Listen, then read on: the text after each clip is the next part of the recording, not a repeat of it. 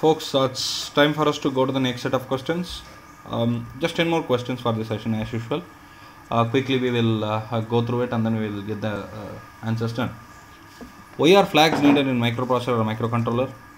What are the flags supported in 8085? Let's not go detail about 8085 because it's almost old, but still it makes a lot of sense to learn 8085 before you learn anything else, I believe. What are flags in microprocessor? Simple. You can see the picture that I have pasted out from the F1 or some race. The flag lets the driver know that the race is all over and he can come out.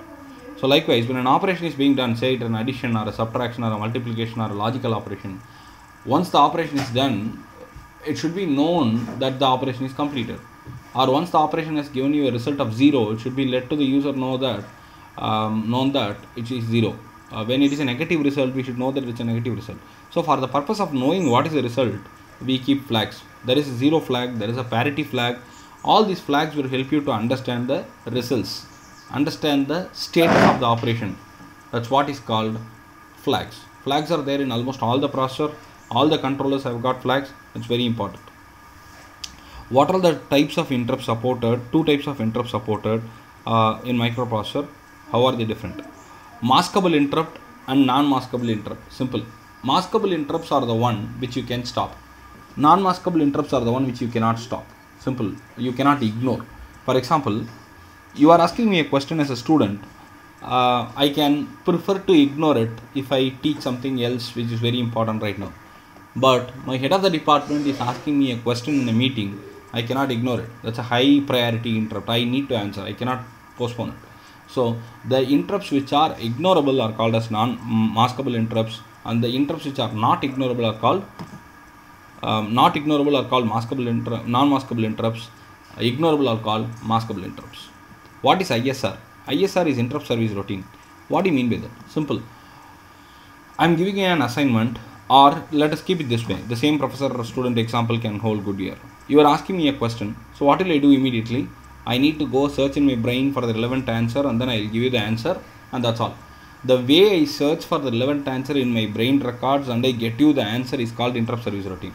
You are calling an interrupt to perform some operation, and that interrupt will immediately call the corresponding piece of code for it to accomplish the operation, and that's called interrupt service routine.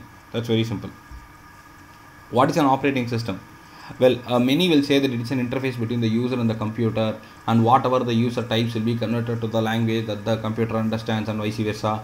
All these things are okay. I will not say it is wrong, but it is not an engineering answer, I believe. So we need to give an answer that is really simple as well as perfect. Can we live without brain? No, we can't. Can we use any of our body parts or resources without brain's knowledge? No, we cannot. When we call somebody as brain dead, that means that his brain is not working, but the rest of the parts are all working. So it's as simple as that. Operating system is almost the brain of the computer, which I mean it manages all the resources of the computer, without which we cannot access the resources of the computer. And another thing, the operating system is a very important stuff which does not really want us to add more to the system or remove from the system. For example, it never prompts us to remove a couple of keys from the keyboard. It never asks us to expand the monitor. Whatever is available, it is maintaining and it is giving us the best resource. So an operating system is a resource manager which manages all the resources without having necessity for you to add more to it or remove more from it. That's it. Now, a real-time operating system. What is real-time? What is real-time operating system? Two questions are to be combined now. First thing, real-time is something which can be explained with a simple example. You are going in a car in a highway. Okay, that's a beautiful car. Let's assume that. You are going in a car and suddenly a water lorry is coming in the opposite direction. The water lorry's nature is always to get into accident mode. So what will you do now? You understand that there is going to be an accident. So what will you do now? You need to slow down because you are coming at a speed of say 150. You will immediately apply brakes. And when you apply brake, the car immediately sends out a message to you. Assume that it's quite hypothetical. It's sending out a message that sorry boss, I cannot stop the vehicle now. Let's stop after 10 minutes. What will happen? That's all. Nothing can happen and you are finished. So when you apply brake, the immediate action expected is to stop the vehicle without any delay, that too perfectly. This is called real time. Logical correctness of the operation within a deterministic deadline is called real time. And any operating system which supports this is called real time operating system. That's it. Can I name one real time operating system here? VxWorks. That's what we all know. Real time Linux. It's very easy. Now, next question. What is context switching? Simple. Give an example. Let's take an example again. I am playing a game in my mobile. Okay. I'm playing, say for example, I'm playing Angry Birds game in my mobile. And suddenly I get a call from my dad.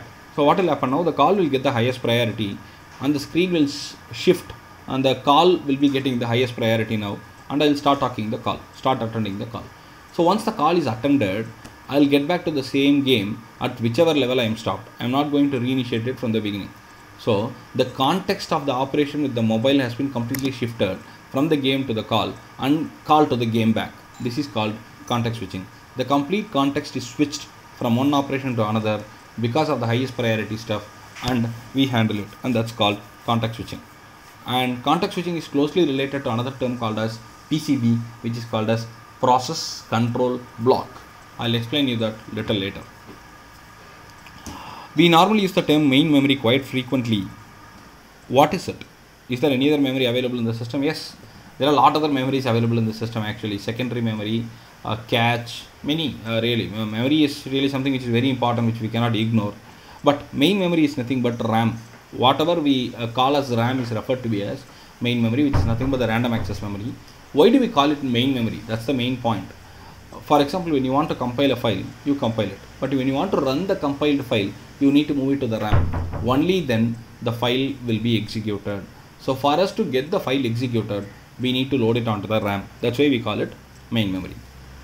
Define interrupt latency. Well, whenever you are asking me a question, for example, if I answer you immediately, the interrupt latency is 0. If you are asking me a question and if I say that sorry, I'm busy in something, I'll complete it and then I'll get back to you. It means that the amount of time that I make you wait for you to get an answer is latency. That is called interrupt latency. So please understand, when you call for an interrupt, it need not respond to you immediately. It could be doing something else which is of highest priority, so it may let you wait also. That's called interrupt latency. What is addressing mode? Why is it important? Simple. Addressing mode will let the processor know from where the data has to be taken, and to where the data has to be stored. That's all. It will tell you what are all the operands that we need to use for the operation, from which location, where should we store the result after the operation. There are many addressing modes which we will see in the forthcoming sessions. Thank you very much. Have a great day.